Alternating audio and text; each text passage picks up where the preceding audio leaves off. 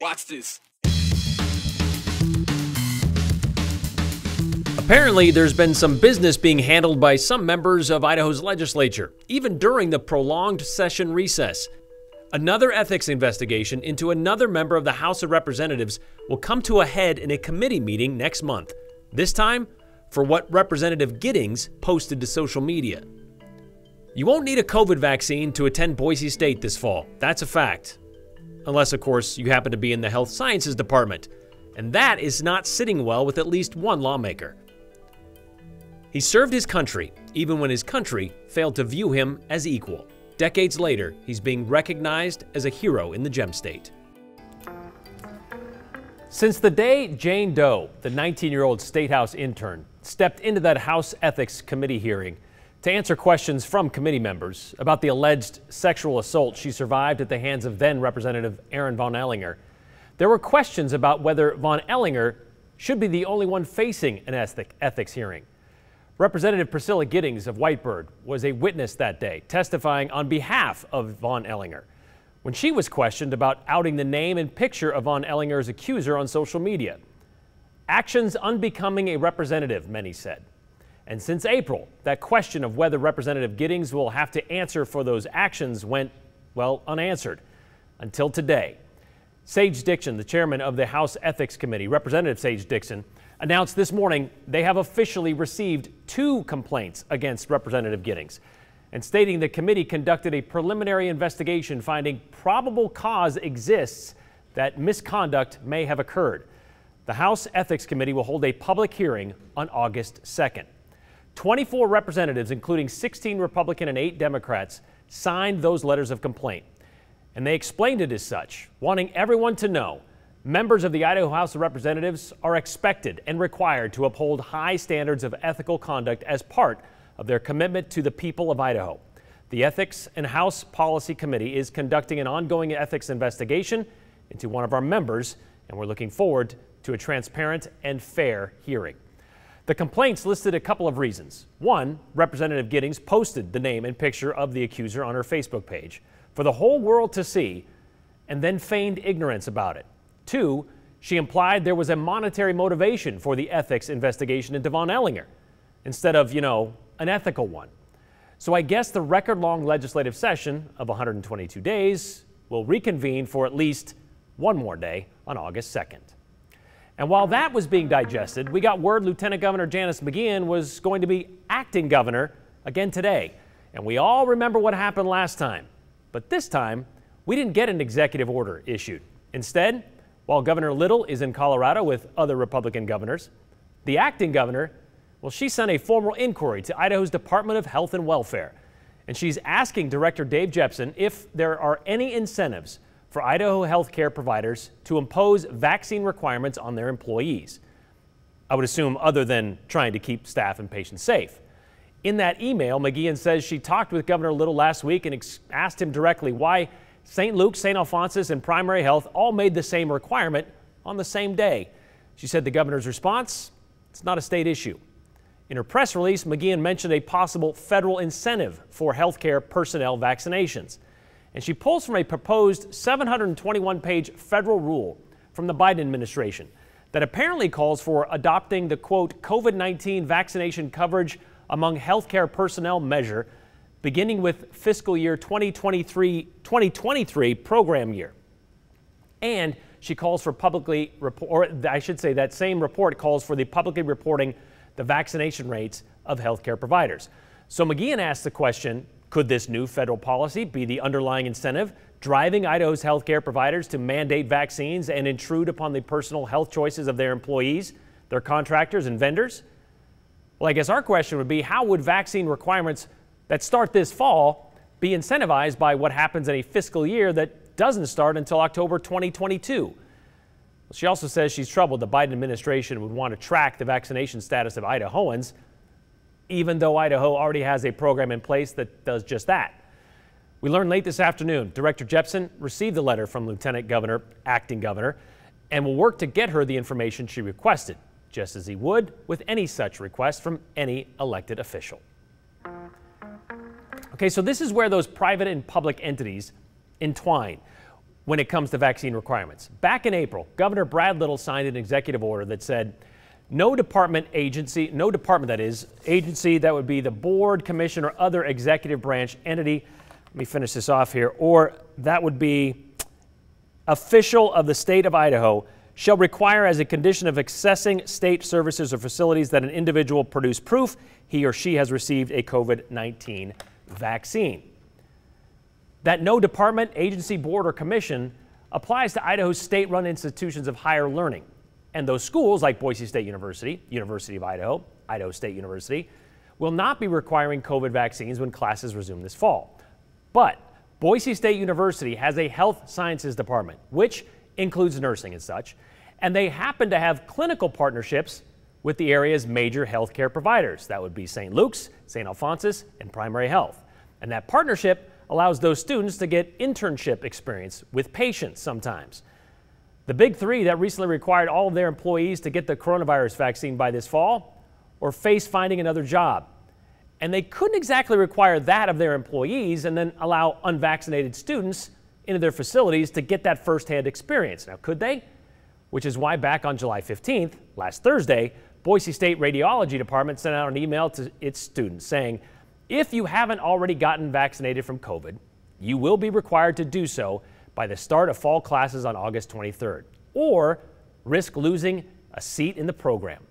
Representative Chad Christensen then posted that letter on social media under the headline, "Here is BSU's threatening email telling students they must be vaccinated for COVID." A bit misleading to say the least, if not misinformation, because the letter states very clearly, we do understand that this news may not be what some of you wish to hear, and want you to know that this is solely coming from our clinical partners and not Boise State University. So it's not a state entity requiring a COVID vaccine. A point of fact, Representative Christensen conceded today when we spoke with him. Yeah, I see both sides of that. I see that, it is coming from these clinical partners, but I also see Boise State, facilitating this in a sense by putting this letter out and saying you're required to do it. I don't want to put the blame all on BSU. I'm not trying to do that. I don't want BSU to stand up for the students to say, hey, to these clinical partners saying, hey, our students don't want to do this. And I guess my question then to you is, what are their options? There are only so many clinical partners that they can partner with when it comes to these radiology students getting the firsthand experience that they need to complete the program. I don't know their options. That's a good point. I just want to see BSU, try to advocate for their students and try to, facilitate these students if they don't have to get vaccinated, if they don't want to get vaccinated. Going to work in a hospital is pretty, that carries a lot of responsibility as a student.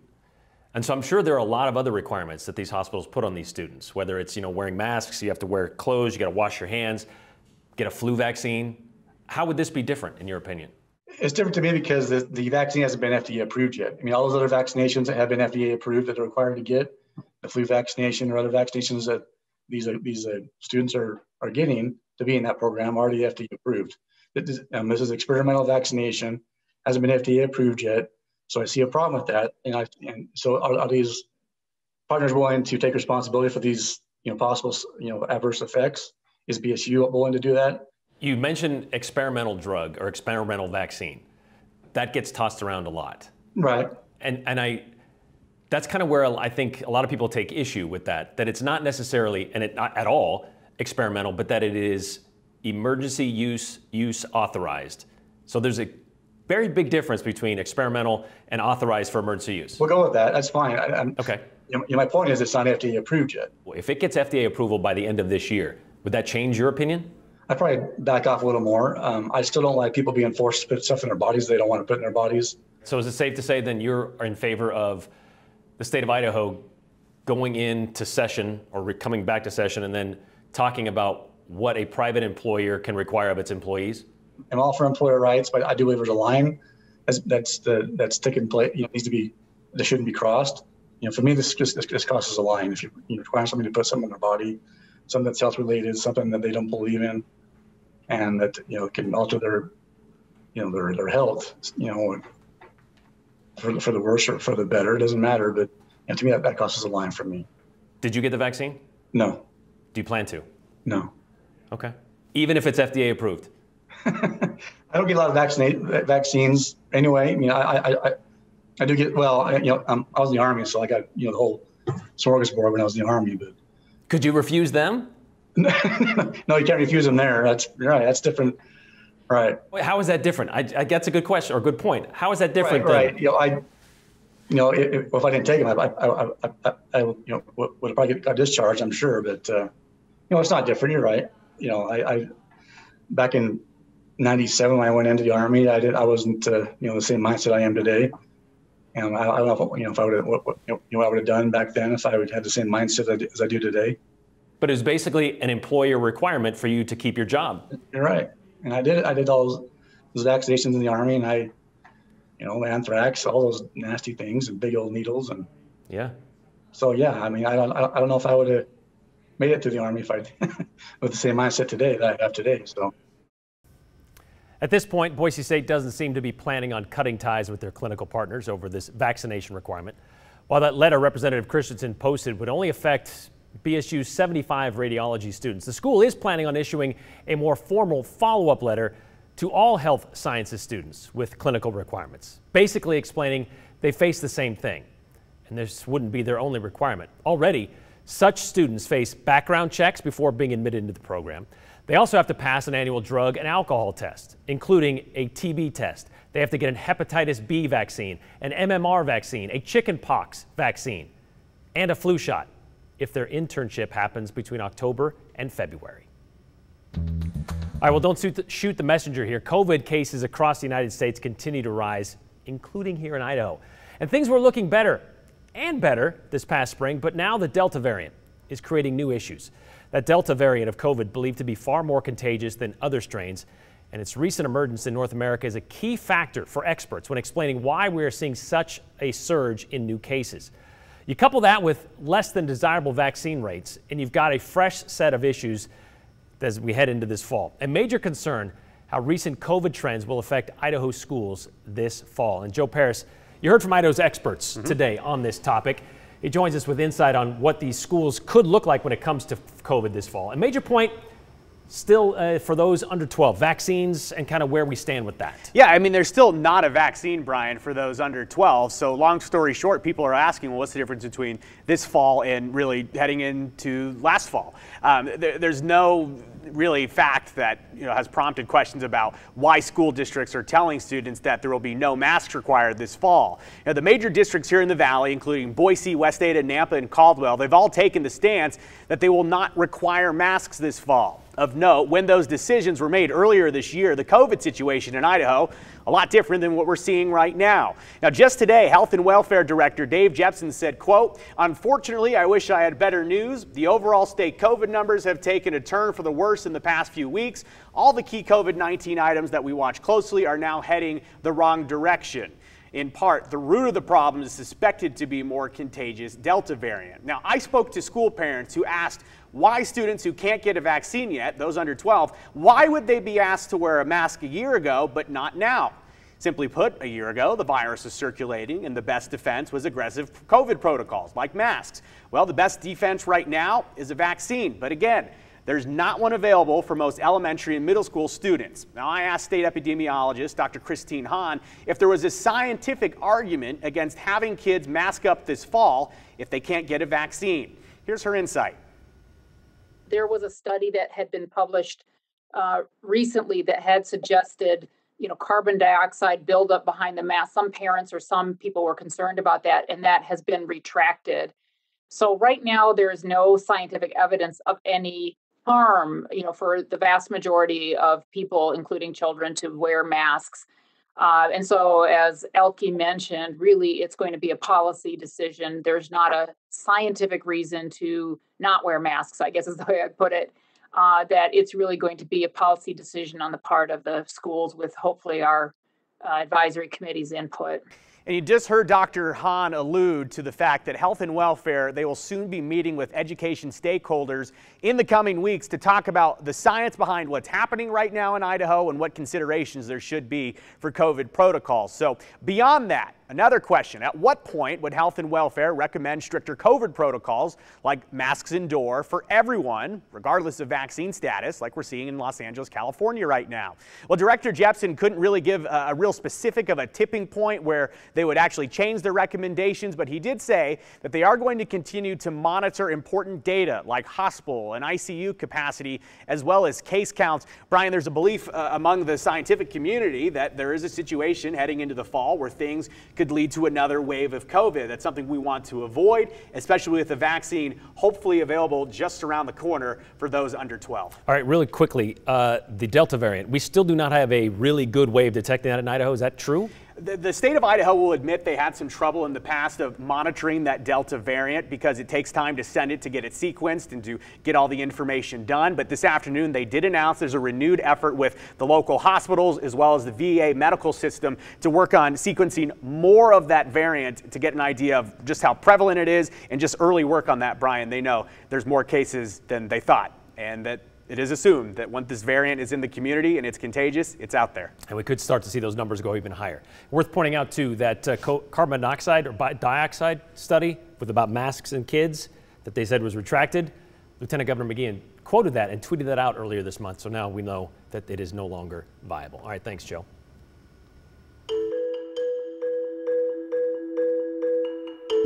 He was a fine American and also later in life an outstanding Idahoan. An outstanding Idahoan honored for his service to a country that at one point didn't really acknowledge his service.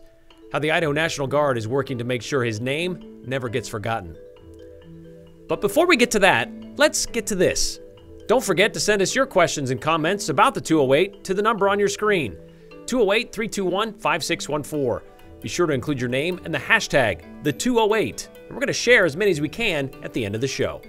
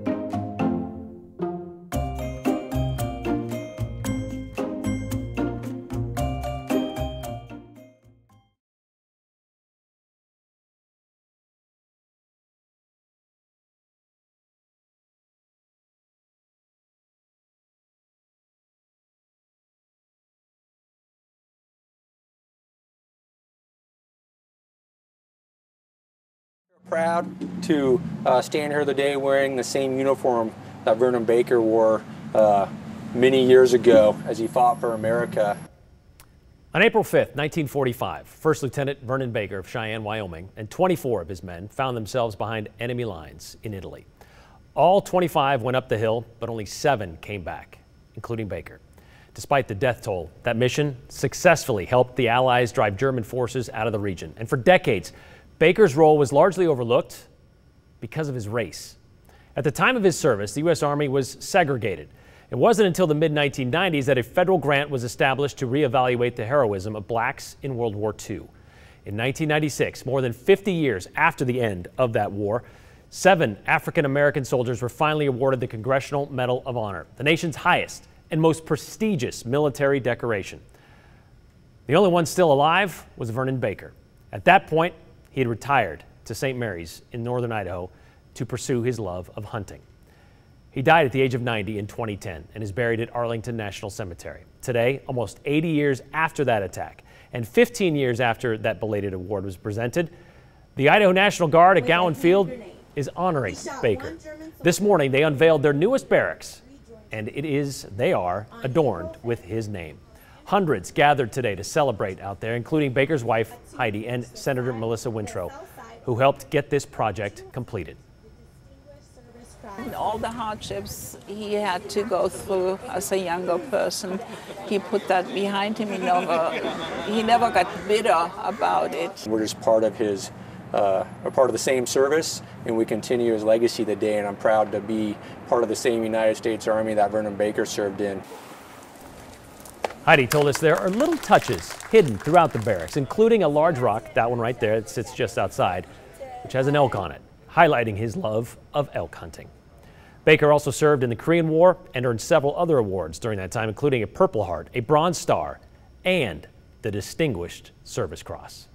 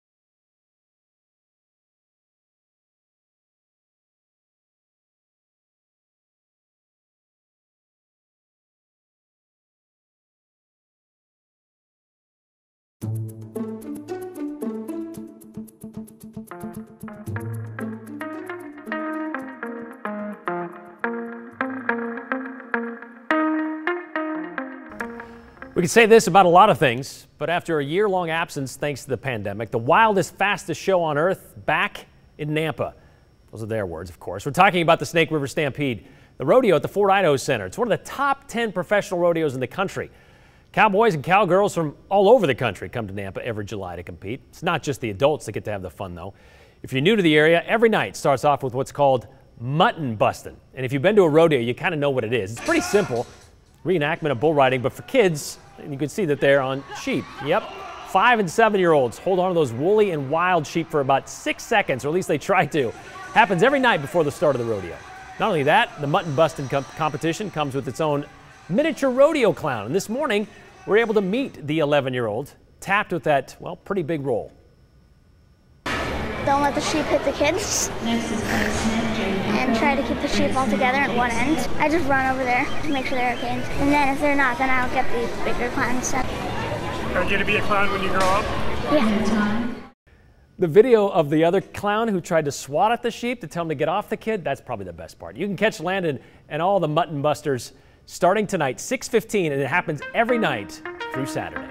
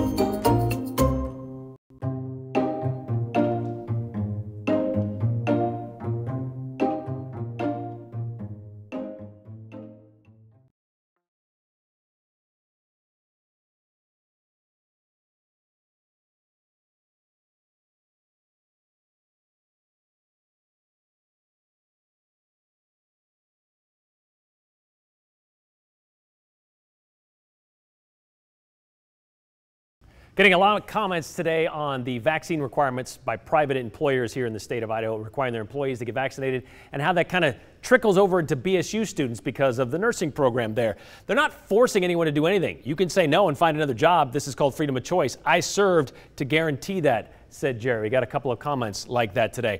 Brian, the military cannot require the COVID shot for military personnel because it's not FDA approved. Check that out. We didn't say that they were, and we know that, but they could eventually, and I'm just talking about the requirements that they had previously. Could you turn those down as an employee of the military? Why is the Army different? You ask, you choose to give up your freedom for service to your country for a specific period of time. However, as a free American citizen, the government has no right to my body, and the government of Idaho hasn't chosen that either.